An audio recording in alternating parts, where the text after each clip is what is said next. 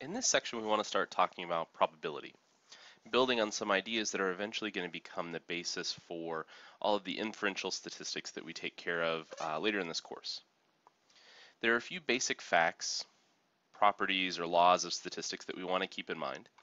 The first is that probabilities are always between 0 and 1. Or if we wanted to think of those in percents, probabilities are always between 0% and 100%.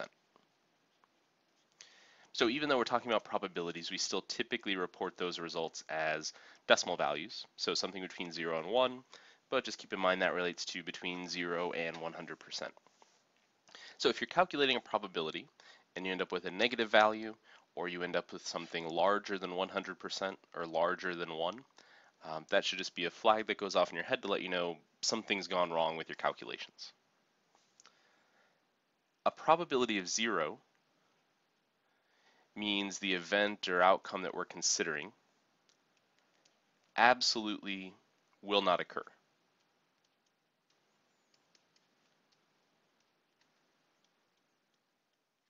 So if something has a 0% chance of occurring, that doesn't mean it's very unlikely. It means it will not occur. And then a probability of 1 doesn't mean that the event is very likely to occur. It means that the event absolutely will occur.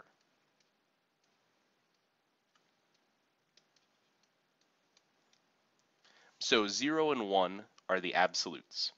Absolutely will not occur, absolutely will occur, and then everything in there is some scale between very likely to occur and very unlikely to occur. So in practical applications, we very rarely have a probability of 0 or 1. We'll usually get something that's very close to 0, very close to 1, if we have an event that we're very certain is going to occur. But there's few things that are guaranteed to occur. The list of all possible outcomes that could occur, or that we want to consider, is called the sample space. So anytime we reference the sample space, what we're saying is the list of all possible outcomes that could occur. So if, for instance, we're talking about a family with 2 children, there are a few different outcomes in the sample space. Their first child could be a boy and the second a girl. They could have a girl first and then a boy. They could have 2 girls, or they could have 2 boys. So this would be our sample space for a family with 2 children, listing all of the different possible outcomes that could occur. An event is any collection of those outcomes in the sample space.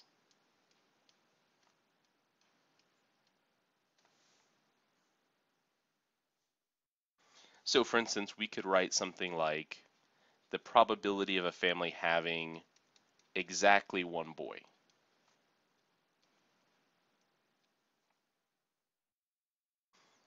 Or we could look at the probability of a family having exactly 2 girls. Or the probability of having 2 kids of the same gender.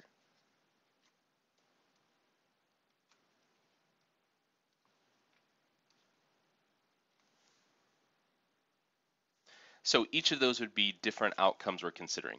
Exactly 1 boy, 2 girls, 2 kids of the same gender. So the probability of some event A occurring can be written as P of A. So anytime we use this notation, we mean the probability that whatever event A is, again, for instance, having 2 girls could occur. We can also look at the probability that some event A will not occur. And we could write that as the probability of A bar, and that can be calculated as 1 minus the probability that event A will occur. And we refer to this probability, the probability of A bar, as the complement of A, or rather A bar is the complement of A. And calculating this is the probability that the complement of A will occur. So if we know the probability of this event occurring, we can also calculate the probability of its complement. In cases where we have equally likely outcomes,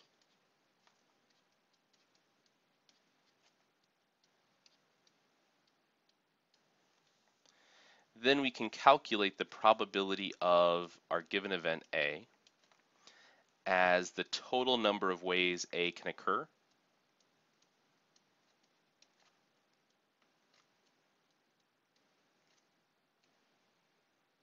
divided by the number of possible outcomes.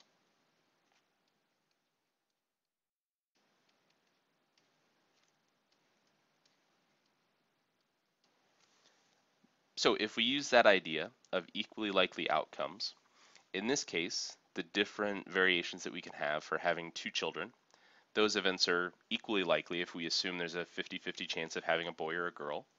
Then the probability of having exactly one boy, we have two different scenarios where a family can have exactly one boy. So that would be 2 out of all 4 possibilities. Or we have a probability of 1/2 or 50%. The probability of having 2 girls, looking back at our sample space, there's only one way that can occur. So that probability is 1/4 or 25%. And the probability of having 2 kids of the same gender, there are 2 different ways that event can occur. We can have 2 girls or 2 boys. So there's 2 ways that event can occur out of 4 possible outcomes. So again, we have a probability of 1/2 or 50%. A trick with this is, though, making sure that we verify this condition applies before using this rule. So this rule applies if our outcomes are equally likely. What we run into are situations where people will assume events are equally likely when that's not actually true. So for instance, if we ask a question like, will it rain tomorrow? So we could simplify that problem into one of 2 outcomes. Either it will rain or it won't rain. So if there's only 2 possibilities, it's a 50-50 chance. But that would mean that every other day it rains, which obviously isn't true. So that probability isn't really 50-50. Those aren't equally likely outcomes. There are all sorts of factors that affect whether or not it's going to rain. Similarly, we could ask a question like, will I get in a car wreck?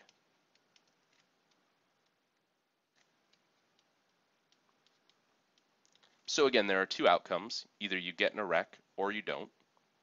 But again, if the probability was 50-50, that would mean that every single time you drive your car somewhere, well, every other time you drive your car somewhere, you'd get in a wreck. Hopefully that's not true. Hopefully that probability is very small.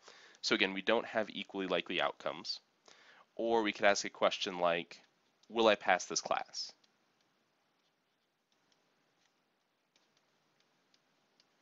So again, 2 outcomes in each of these scenarios. If we kind of simplify the problem, we have 2 different outcomes.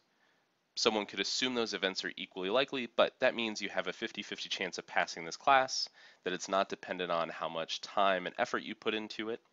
It would also mean that if you're taking 4 classes this semester, then you're probably going to fail at least 2 of those, which again, hopefully isn't true. So that's kind of a trick to probability, something that people will take advantage of to try to sell you on something that's not true, or just they'll use some mistaken logic to get to that.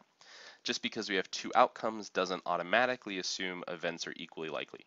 To use this rule, we need to make sure that we do have those equally likely outcomes first.